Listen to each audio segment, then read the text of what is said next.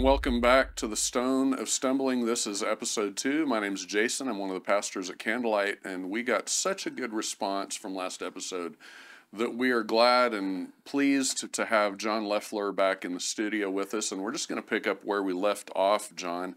In our last episode, we covered the historic situation in so-called Palestine leading us up to where we are today. Right. We're now at a point where there's a battle in Rafah about to take place. Israel is determined, and it seems like getting closer than ever to the elimination of Hamas. That's the goal. That is the goal, and It's been the goal as long as I can remember in the right quarters, but they're close now. And then there's all this diplomacy and back channel talking going on back and forth. And let's just pick up where we left off and continue the conversation about Jerusalem, the stone of stumbling, in light of really recent developments. Yeah, there's a lot of back channeling going on. The Biden administration is trying to force a two-state solution as we move on this. And so they're talking to the Arab countries, largely the ones that were part of the Abraham Accords. Mm-hmm. And notably, Israel's being left out of this conversation. That's the important part of this. And I said, oh boy. What's wrong with that? Well, here it comes. And the reason I say here it comes is what's going to happen is they will formulate this plan and slam it together and then dictate it to Israel. In other words, it's going to be a diktat, probably including something like going back to the 1967 borders. We don't know yet. I haven't heard any leaks come out of the intelligence segments there, you know. So here we go all over again. So here we go all over again. And this is what we need to talk about this morning is the breakdown of what's going on in the Middle East versus the narrative in the Western media. Because the Western media narrative is controlling what all these people in the streets of London and New York and everywhere chanting from the river to the sea, Palestine will be free, is all about. Well, and most of it's misinformation. That's right, and that narrative spills right up to Candlelight in our own comments page, in our own message section. I have a comment from our page, and if you don't mind, I'm just going to share this with you. Please. We need to take this apart. But this is what we are hearing. Candlelight Christian Fellowship, Free Palestine. The fact that you support the genocide Israel is committing against Palestinians that have lived there for hundreds of years is appalling to God. Israel is a racist apartheid state, has illegally murdered and stolen Palestinians' lands, farms, and homes. How dare you support such evil and vile things? Does it sound like I'm not trying to be fair to this comment? How dare you support such evil and vile things that the Israeli government is doing to civilians and children? You should be ashamed of yourself. And this is my favorite. Jesus and God do not support this at all. You are mistaken. So we have a spokesman for Jesus and God telling us that we're wrong on this whole issue, John. Right. Well, the part that I liked when I was reading these, because I read through a bunch of these, some are a lot worse, and I suspected that this one was probably a bot, or it was from somebody's website, propaganda website, because it's well written. And if you're dealing with anybody below a certain age, they can't read, write, spell, or punctuate.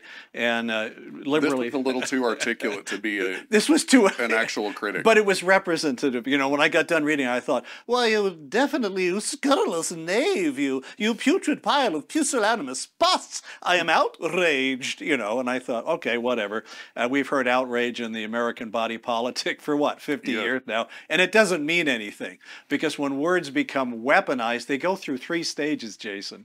The first stage is it really means something, like the word racist. Mm-hmm. Nobody wants to be a racist in their right minds, right? That's right. And so when they use racist, you throw that, they go, oh no, I'm not a racist. Let me back off, right? But then the second stage it goes into, it works so well at intimidating your political enemies that they broaden the definition out like that, and it still has its effect. Mm-hmm. But finally you get to the point where it's so broad and so widely misused that nobody cares. And so you finally, and we're getting to that in this country. You're a racist. Yeah. So well, and John, the reason we need to answer this in light of the stone of stumbling in today's episode is because Christians are swayed by this. That's correct. Our own people are swayed by this, and they're kind of baffled. They get caught in the middle. They sway back and forth. And part of what we want to do is just kind of set the record straight and keep it straight, because developments are hot and they're happening, and people need to kind of be helped, right? I mean, clarity is necessary. Okay, let's look at what's going on, the factions involved and then the media involvement. So before I really do want to address every single Absolutely. item in this email, because I would be outraged at myself if any of the facts in here were true, and none of them is true. Not a single one in this whole message to us was true. And we need to unpack what it means when you say from the river to the sea. What does it mean when you support Israel? But let me explain something, okay? The factions surrounding the Middle East are multiple, and the Western narrative that we get in the media is reflective of the Western cultural wars that are going on, in which everything, now the culture war, everything is, I'm always getting two sentences on top of each other here. The Western cultural war is a Marxist one. It's cultural Marxism. It was brought into the West by the Frankfurt and Leipzig schools in Germany. They fled to the United States during the 1930s with the Nazis. They set up school and shop in the teachers' colleges of the United States. And by the 50s, they had major influence over the teachers that were coming out. You saw the first effects of this in the 60s and the revolution of the flower child movement, the peace, the sex, free drugs movement. This was all part of this cultural Marxism. And Marxism works on the principle of a dialectic, that in order to get to this great utopia that we are supposed to be getting to, you have to create this division. And that's the operational principle. That's the operational principle. They're not forthcoming about this. No. They won't tell you that. But it's a dialectic. Saul Alinsky said in his interview with National Public Radio shortly before he passed away in the early 1970s, he said that friction makes the whole thing work. So he knew you have to get X fighting Y, thinking that the other parties, these are all the problems, back and forth. And they're just, and we see that in the American body politic. You see it in Canada. You see it in Europe. But in reality, they're moving you to position Z, and you don't know that's where you're going. And what was the goal? Marxism. The whole window moves. The whole window. The positions of left and right appear the same relative to each other. Correct. But the whole thing is moving in their direction. That's correct. And so everything today is divided up into racist, anti-racist, oppressor, oppressed, colonialist, colonialist oppressed, blah, blah, blah. The problem is that narrative doesn't really fit what's going on in the Middle East. The other problem that we're having in the West... Palestine is the perpetual victim. That's right. Israel is the perpetual oppressor. Those are ontological categories, supposedly, in the narrative. That's correct. Yeah. And so Israel can do no good. Palestine can do no bad. Okay, that's that. The other problem we're having in the West that's really important to understand is what I call, we have now entered the era of collapsing narratives. And I can think of everything from climate change to energy to, I'm trying to think about things, sociological issues. Let me give you an example in climate change. Okay, we've heard for over 30 years since the United Nations Conference on Environment and Development in 1992, we've heard this constant drumbeat that carbon dioxide is heating the atmosphere, the planet's going to heat up, blah, blah, blah. Let's stipulate, let's say that's true. Okay, we've had 30 years of this. The media are on board. Boom, boom, I dare you, tune into any show on public television. And today we're going to paint this beautiful painting here, and it'll show how climate change is affecting paints. You know, I mean, you can't get away from it. Well, what's the gorilla in the room, or what I call the dead horse syndrome? All right, the dead horse in the room is that even if that's all true, let's stipulate that it's true. Guess what? What are you going to do about it? And the answer is they don't have an answer. And we're already seeing the earthquakes of that in Europe right now in the farmer protests in Germany and in Sweden and in France, because their environmental policies have become so disconnected with reality that is now showing up in the economic area. When we canceled the Keystone Pipeline here in this country, right after President Biden came into office, you know, that's in, first of all, you saw the price of oil shoot way up through the roof. Who would have guessed? Who would have guessed? But in Pakistan, they had riots because that shoved so many families below subsistence level. So in the third world, these are crises, you know, because the value of oil is settled on the global market every day in London and in New York. And right now, it's being settled in dollars, but there's a move away from that. Between Russia and China, they're trying to settle it in yuan, or, you know, get away from the U.S. being the hegemon of the whole monetary system that came about ever since the 1970s and the OPEC crisis that we had. And if that happens, it's that ability to offload our debt into the third world that has enabled us to keep spending blindly, even though we're $34 trillion in debt. Well, how does that affect the Middle East?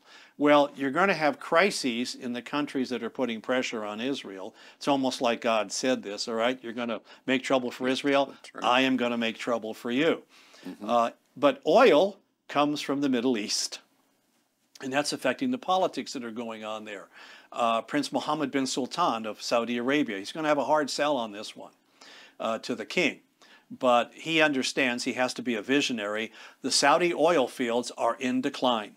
And when the fields go into decline, they don't renew. And they haven't found any new oil fields. And Prince Sultan understands that there is not a high demand on the world market for sand.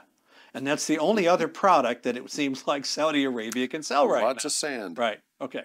So he understands we need to remake Saudi Arabia. It needs to become a tourist center, and he's going to battle uphill against conservative Wahhabi Muslims who will object to that because it's the home of Mecca and Medina, the center of Islam.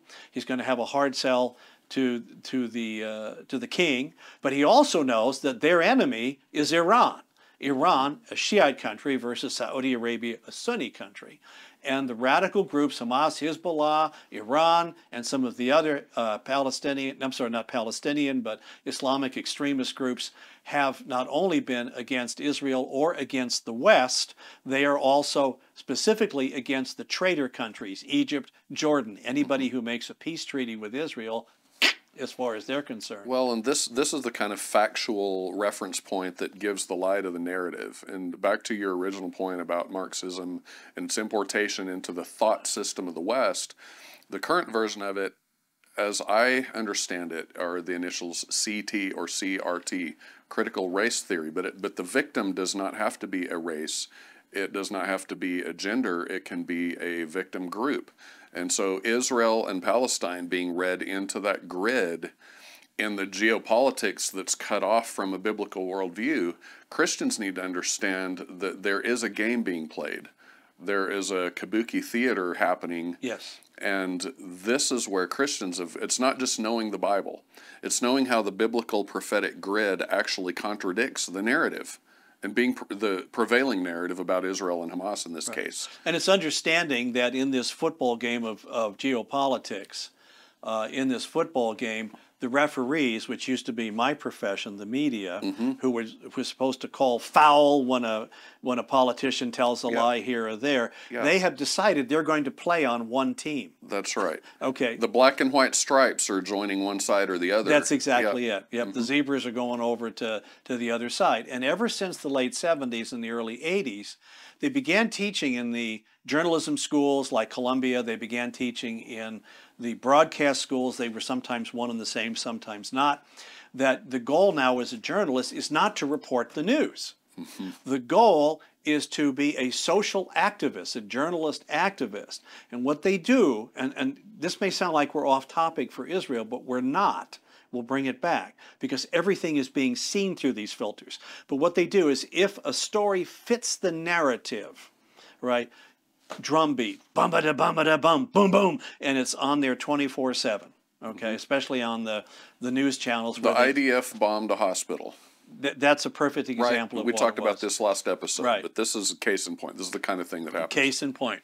If it could fit the narrative, all right, and it doesn't quite, they'll bring it over and they'll twist it and distort it and shove it into the narrative and then beat the drum beat, bum-ba-da-bum-ba-da-bum-ba-da-bum. There's no hole too round for that square peg. That's right. The third step is if it doesn't fit the narrative, it will be ignored or viciously criticized. But the fourth step's more interesting because when they're finally caught in the midst of telling lies and distortions, they are incredibly slow to walk it back. And a perfect example was... That's when the narrative collapses, basically. That's when the narrative collapses. And so they have to, now they have egg all over their face. And how do they get out of it? The hospital story in Gaza. The story was it was an IDF missile strike or a drone strike that had blown up this hospital. Look at all these dead civilians. Well, what it turned out to be was a Hamas missile that fell short. And the media should know that an average of 10 to 30% of their missiles and rockets go back into their own territory. These are not very reliable homemade little missiles. And that's what it was. Well, then they started into this long litany for days, rather than walking back the story and saying, we were wrong. It was, well, it's very difficult covering a moving situation like the Middle East, and our professionals are always trying to get it. Oh, horse rot. Okay, you lied, you took what Hamas said at face value, you lied about it, you've been caught with it, just do a mea culpa and get on with it. But they won't do that. I've never heard that in my life, honestly. On a thing, no. As a matter of fact, remember the issue of the Covington High School man from Kentucky that were on the Washington Mall, and it was Nick Sandmann, the young man at the time. He's in his mid to late 20s now. Yep. But Christian school kid or charter school kid. Catholic school kid, Catholic yeah. School, yep. And there were a group of Native Americans that were being taunted by some black Israelites. And the guys, the men from Covington High School, saw this happening, and they came to the defense of the Native Americans, all right? That's what really happened, the video showed. Well, this other Native American, who's known as being some kind of a wacko activist, gets up and he gets right up, and he's not even from the group, the other group, and he gets right up in Sandmann's face, and that's when he's drumming. Remember that picture of him drumming? And Sandmann sitting there with this, he was wise, be quiet, don't do anything. But they made him look like he's a racist. He awkwardly smiled, remember? Right. It was the awkward smile. He was ridiculing this Native American because he sort of smirked. And if you watch the whole video from start to finish, there's no way you could get the story. But what was it? It fit the narrative. So they dragged it over and day and day. And since that time, when it was finally proven, the full video came out on social media, they could no longer maintain it.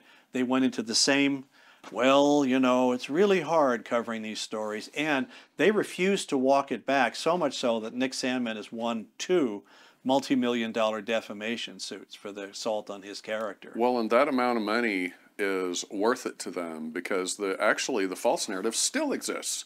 You bring it up in the same circles that are talking about Israel and even coming on our page and supposedly refuting our stance. And these collapsed narratives still get propped up like zombies. They still are. That's correct. They're still believed. They're still touted even in the face of a total destruction of the storyline. That's because there's no air left to it. It has no oxygen. But it still make any difference. But it still moves. It still the horse is dead. Prop it up. Ignore the flies. That's right. That's right. It's not just that it's dead. I can smell it from space now. Right. But it's still there. And on this topic of Israel, look. It is the biblical timeline that's going to keep it in front of us. Correct. But born-again believers have got to stay sharp on the details, on the facts. Right. And the problem is today is getting the facts, whether you're reading European media or American, Canadian media. Over half the population just don't trust it. And you can see this in Europe. There's a big phenomenon going on in Germany with the AfD party, the Alternative for Deutschland party. And it's very right-wing. They call it extreme. Anything the left doesn't like in Europe, they call Rechtsextremisten, right extremists. And they've got some associations. They've had some meetings with the neo-fascist groups that are over there. But generally, they understand that Europe is in trouble. Germany's had a terrible immigration policy. Energy prices are too high. And they're doing the best they can to just stomp this out and create. They've had massive protests in the street about the AfD party, which has been getting very good returns. But you know what? When the polls are taken, there's no change in public opinion. All of the screaming, the shouting, the outrage hasn't moved the needle. Hasn't moved the needle because people are no longer buying what the elites are saying. So this is the filter through which the West is looking at what's going on in Palestine and Gaza. Okay. Well, so John, then how do we unpack this in specific light of the accusation, for example, that we Christians are supporting an apartheid state? Yeah. The first part I like is maybe we should unpack first from the river to the sea, Palestine shall be free. Let's start there because that's the slogan and that sticks in everybody's mind. Right, and remember, political activists exist on slogans. That's what they do. They don't mean anything. They may be wrong, but they just say it. From the river to the sea, Palestine will be free. What they're telling you is they want genocide of the 11 some odd million Jews that live in Israel. Israel will be pushed off the map based on the narrative, another narrative created, that, and it came out in this email, that Israel, the Jews came into the land, you know, in the beginning of the 1900s. They pushed out that this land was totally populated by Palestinians, of which nobody was using that term, by the way, until 1967. There were Arabs that were living in the territories there, in small villages, and that they stole their land. That was another thing that was made in this email. Well, historically, as we covered last time on the program here, that's simply historically not true. In the late 1800s, the majority population in Jerusalem was Jewish, not Muslim. It was about probably 60% Jews, 30%. We don't have to go back to Bible times to establish that essentially it was, look, they were there. It was Jewish Israel as recently as the 19th century. Right. Okay. So, you know, you have to say there were Arab villages along the coastline. There were Arab villages on the interior. But all contemporary reports of people like National Geographic and Mark Twain from that period of time, contemporary people who visited said, there's nothing here. It's empty space. Yes. And the Jews went in and they bought every scrap of property that they ever had. Yep. When the Zionist movement went to go back to their ancestral homeland, which is what Israel and Jerusalem is all about. It wasn't until the 1930s that the Mufti of Jerusalem, Haj Amin al-Husseini, began making trouble for the Jews because he didn't like the idea that you had all these settlers coming in. And so finally it got to 1948. And by the way, they say the Palestinians own this territory. That's historically not true. The territory belonged to the Turkish Ottoman Empire until 1917, when the British took it over. The Ottomans fought with Germany during the war. They lost it. The Arabs fought with the British and the French to displace the Turks, Lawrence of Arabia, and they had a right to be upset because the British had promised the Arabs they would have a state of their own, and they reneged on that promise. So you can see why the Arabs would be really upset. I have to agree with that. Yeah. But then the British held the territory. It was British territory from 1917 until 1948, when they abandoned it and walked out and said, we can't handle this. This is crazy anymore. You got two Semitic groups and they're at each other's throats and at our throats, and we just don't want to deal with it. And then the UN came up with a partition plan and said, all right, why don't we give the Jews a little state along the coastline and down in the desert, and you guys can have everything else. Transjordan, by the way, was supposed to be that, and it came all the way into Jordan. And the Israelis said, please, we want to live in peace and prosperity with our neighbors. Let's do it together. We can have this partnership. David Ben-Gurion, first president of Israel, or first prime minister, was outspoken about this. We want to have peace with our neighbors. The Arabs said no. They attacked Israel. Claiming genocide, we're going to push them into the sea. In 1967, more genocide, we're going to push them into the sea. Yep. But now, if we say Palestine will be free, that's still what they're talking about. That's been the goal of Hamas, Hezbollah. I mean, it's the declared goal. Hamas was founded in 1988, and it was the declared goal of Hamas to push Israel and get rid of them, move them into the sea. However, point of order to people who write this, Gaza was free. All right? The Israelis withdrew in 2005. Mm-hmm. They hadn't been in there for 19 years, for Pete's sake. And they said, fine, let's try this. Let's see if we give you this chunk of land. Land for peace. Land for peace. Land for peace. If we give you this chunk of land, can you do something with it? Will this work? Instead of turning it in, and I think about the potential for this, they could have turned it into another jewel of the Mediterranean, like Beirut, Lebanon used to be prior to the Lebanese Civil War in the 1980s. Well, and many people don't know that Lebanon was, if not predominantly, it was a strong plurality of Christian presence in Lebanon. It was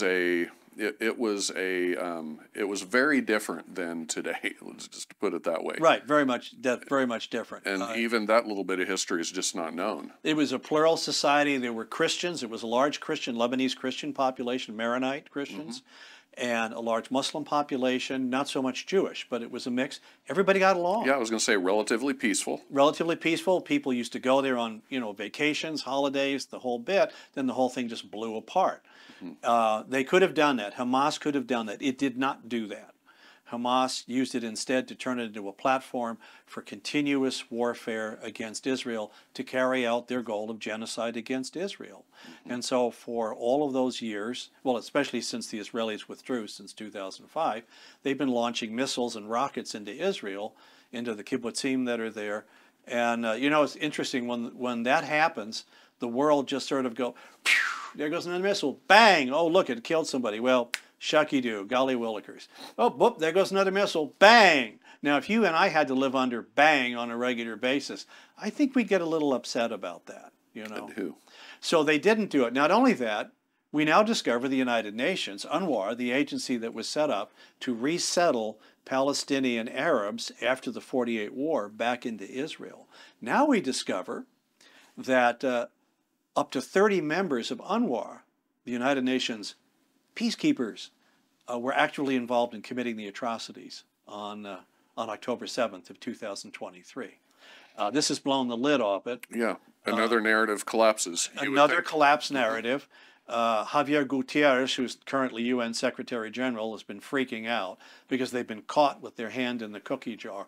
All of the aid monies that has been flowing in from Europe, from the United States for humanitarian aid was being turned into the construction of incredibly sophisticated tunnels for Hamas to use under buildings, headquarters, transport of items. We're not just talking about little dirt things like the Great Escape. This is concrete and well-designed tunnels, well-designed technology and equipment, all designed to do what? To attack Israel.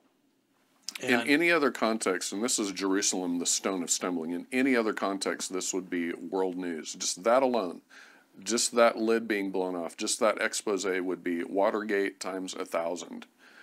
But in this context, because it's Jerusalem, it just is rolled back into the old narrative. Right. No Jews, no news. No Jews, no news. Right. I like that line. I heard it from the Israeli ambassador to the United States. And you know what he was pointing out? If you want to talk about relative, let's get to genocide, because they're saying there's genocide. Well, Israel's not committing genocide in Gaza. Israel is determined to get Hamas. Israel is probably one of the most moral armies in the world. Now, can you imagine during World War II? You have, if you remember, Dwight D. Eisenhower at the time was Supreme Commander of the Allied forces in Europe over both. I read about him. I'm not old enough, John. You're not old enough. See, I remember when he was president. Okay, he later became President Eisenhower just before President Kennedy was president. Can you see Dwight Eisenhower picking up the phone? Remember, we had dial phones, not beep boop up. Hello? Adolf? Yeah, Adolf. Good. Yes, this is Dwight. Eisenhower. Yes. How is it down there in the bunker? Little cramped, little stuffy. Okay. Listen, I just thought we'd tell you we're going to be dropping some bombs on Unter den Linden in Berlin today, and maybe we'll go down the Tiergarten and firebomb it. But we wanted to let you know about that ahead of time. Now, think about that during World War II. But that's what Israel does. That's literally what they do now. That's what they do. Rules of engagement. Rules of engagement. We're not there to kill civilians. Civilians are always going to be killed in war. War is a terrible, terrible, terrible thing. I hate it. But the Bible tells us until the end, in Daniel, there shall be war. Well, and I'm always interested in the double standard, which is what you just highlighted. I mean, It's crazy to think of Eisenhower having this kind of conversation with Hitler. It's not only utterly reasonable to expect this of Israel, but it's treated as a human right. It's treated as a right. And let me show you the ratios, though.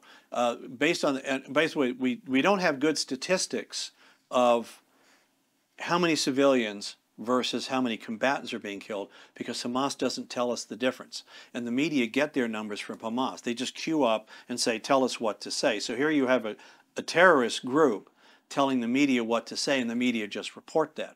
But even if we take the current statistics at somewhat face value, the ratio of, and it's just cruel statistics, I have to admit this, Jason, civilians to combatants killed, it's about 1.5 to 1. That's astonishing. But the United Nations norm for world global conflict is 9-1. Okay, so now they're down in Rafah, as we will round out this week's conversation. But now they're talking about going into Rafah, the last town on the southern border, to eliminate Hamas. They know that the civilian populations have to go somewhere. Egypt is now talking about opening up their border, which they've held solidly shut. Another Arab Muslim country doesn't want Palestinians. Okay, they're going to open it up and they're going to try to create camps and places for them to go. But Israel's not going to back down. Because they said, no, this group has been out to kill us. We are going to exterminate them. Not the Palestinian people, not the civilians, but it's the Palestinians, the Hamas, that deliberately puts the civilians in between Israel and them. So if anybody should be accused of genocide and of war violations, this is a specific violation of international law, it should be Hamas, not Israel right now. Agreed. Very good. John, I continue to be intrigued by this. I know that further developments will continue to expose the flawed narrative that we've been talking about. Jerusalem will continue to be the stone of stumbling, but not for born-again believers who are awake, who are watching, who are testing everything with the grid of Scripture. And so we're going to come back to this, but for now, I want to thank our viewers with Candlelight and our community and our viewing audience. And thank you, John. Thanks once again for opening up this topic for us, and we will return to this next time. God bless you and have a great day.